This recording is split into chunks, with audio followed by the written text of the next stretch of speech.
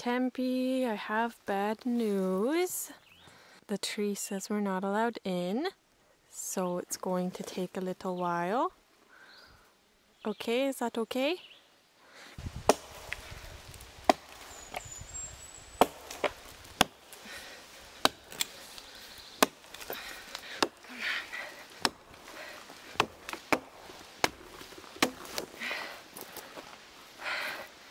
Yeah.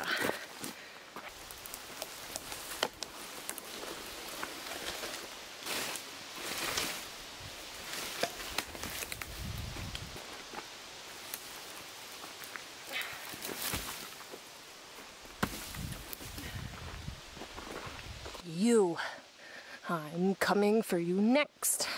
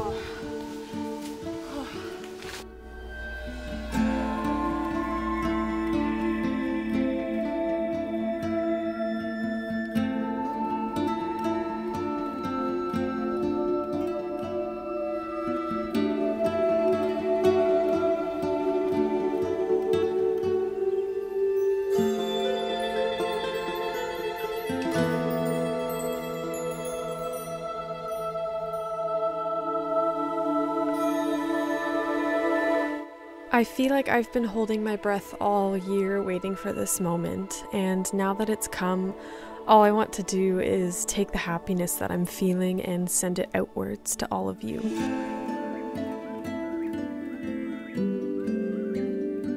There's something so potent about the summer solstice, and lately I've been thinking a lot about the ancient cultural ties people have with celebrating the seasons and celebrating the earth.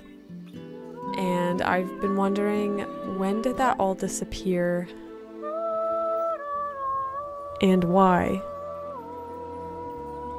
That's a rhetorical question, by the way.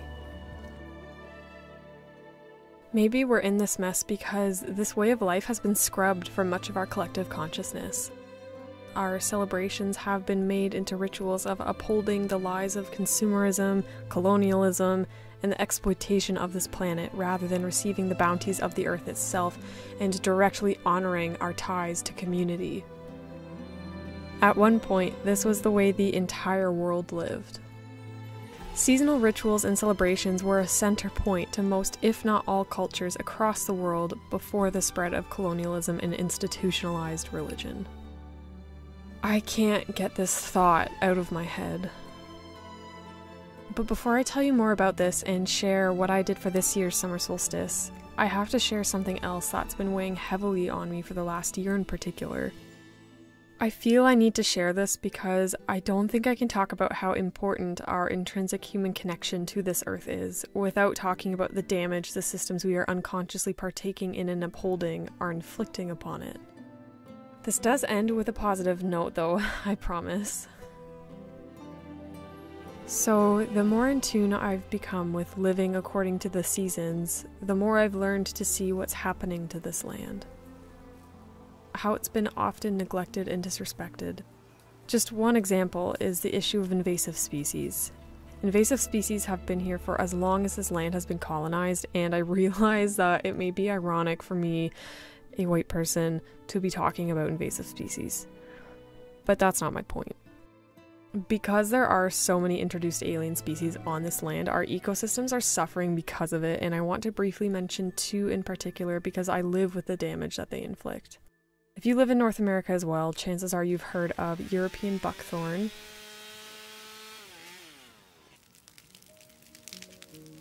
and gypsy moth. And if you're someone who spends time in the outdoors like me, maybe you've also seen what they can do to a landscape. Buckthorn, for example, creates monocultures of itself, and it spreads prolifically. It was brought to North America by European settlers largely to create hedgerows for their farms because it's what they did back home, it's what they knew. But what's striking to me about this is that nobody bothered to learn about how the people indigenous to this land cared for and thrived with it. And still to this day, we are suffering the consequences, often at scales that most people don't recognize. Where I grew up, buckthorn is so pervasive that it stretches for as far as the eye can see, choking out all native trees and vegetation, erasing the possibility for biodiversity and a thriving ecosystem. Nothing can really live there, and the implications of this are too far-reaching for me to explain at this particular moment. And the gypsy moth. This year is the worst year in my province's history for the damage that this caterpillar has inflicted on our forests. Entire forests are being defoliated. It's the middle of the summer and there are trees that have been stripped completely bare. It's haunting to look at and concerning to think about what it might mean for the future. With rising temperatures, many insect populations are exploding to unnatural levels. They're no longer dying over the winter in order to control the population for the next season because our winters have been becoming increasingly more mild, and they're spreading farther and farther north.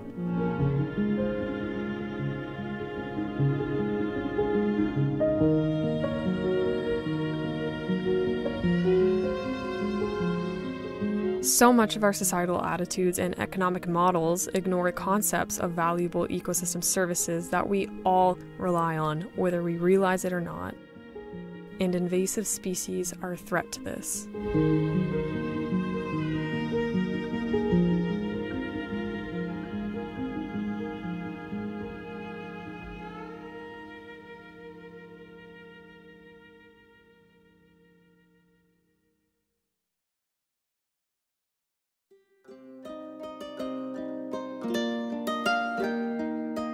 I wish I knew from experience more about the seasonal rituals and celebrations of the people who took care of this land for thousands of years. At this moment in time, I can only speak to my personal experiences in honoring this land and recognizing the importance of seasonal awareness. For the last handful of years, I've been celebrating the Latvian summer solstice with my boyfriend's family. It's called Jāņi, and it's my favorite holiday out of the entire year. The Latvians were one of the very last pagan groups left in Europe, and much of their ancient culture lives on to this day. Jāņi being just one example of this. The traditional form of the celebration goes something like this. People gather in the countryside or forests. They partake in ancient folk traditions as they relate to renewal and fertility. Feasting, singing, dancing, finding the elusive fernflower. People stay awake from sunup to sunup, usually drinking the entire time. The women gather grasses and flowers from the meadows to make flower crowns, called vainags. And the men wear wreaths of oak. It's important to wear your vainags for the entire night, keep it for the rest of the year, and then burn it in next year's ligua fire for good luck and fortune. They light massive bonfires that burn throughout the night, at times jumping over them, and when the next sunrise comes, they clean their faces with the fresh dew that gathers on the grass in the fields.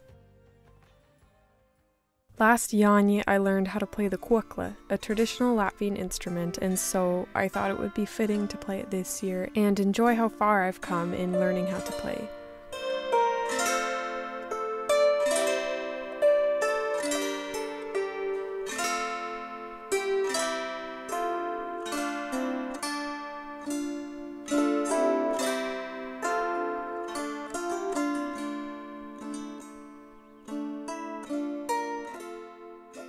I spent a lot of time listening to the birds in the forest.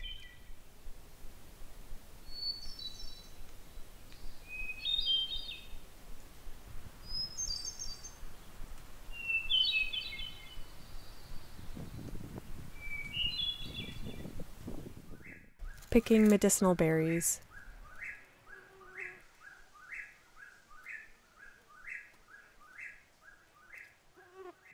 sitting by the water, and I forced myself to work through my fear of open water and swim in the lake by myself. I'm convinced that sea monsters are real, by the way. There's something you feel that is beyond words when you live your life in a way that respects the natural world. And actually, I used to be afraid, and I still kind of am, that speaking in this way would make me sound weird or like an extremist of some sort, but how crazy is that? I also find it so interesting that across many different cultures and different parts of the world, people have associated celebrations of life, renewal, light, and power with worshipping goddesses or the feminine spirit.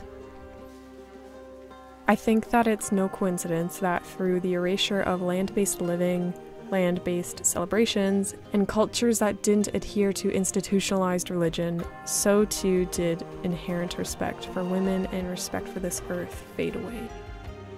I think it's about time we really brought it all back.